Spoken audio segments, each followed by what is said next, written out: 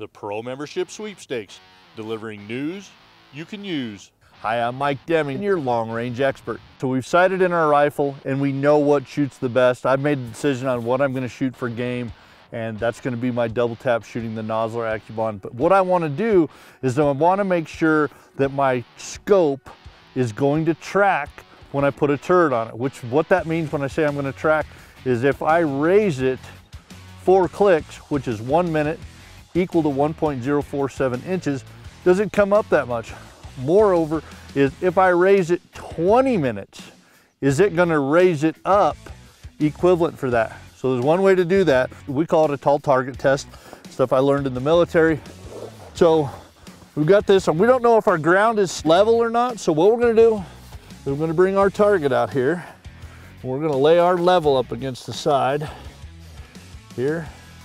And we're gonna make sure we get it perfectly level.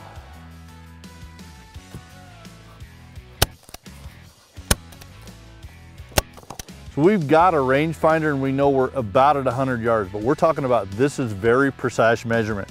So what I have here is a 300-foot measurement, 100 yards. So we're basically gonna put this right here and we're gonna run this all the way out and make sure that we are at our 100 yards.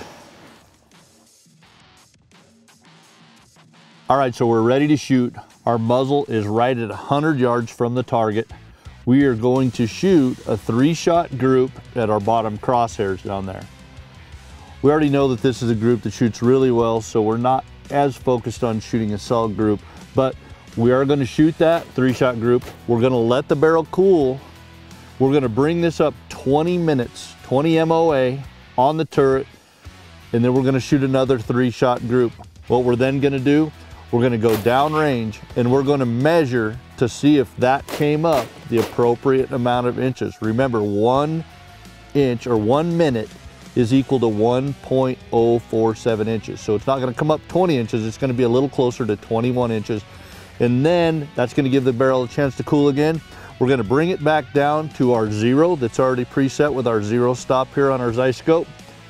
And it should come right back to 0. That's gonna tell us that this scope tracks really well. This is an upper end scope. We know it tracks really good. Well, we'll go down and check it, but I can see through the scope here that that is a good group. It basically came right back to our original 0. That's a 6-shot group right there. First 3, up 20 minutes, and then all the way back down. That's a pretty good setup right there. So this scope is tracking really well. We've got a little more to do to make sure we can shoot long range, but that gives you the basics of a tall target test on how to check to see if your scope tracks and is a good setup for long range shooting.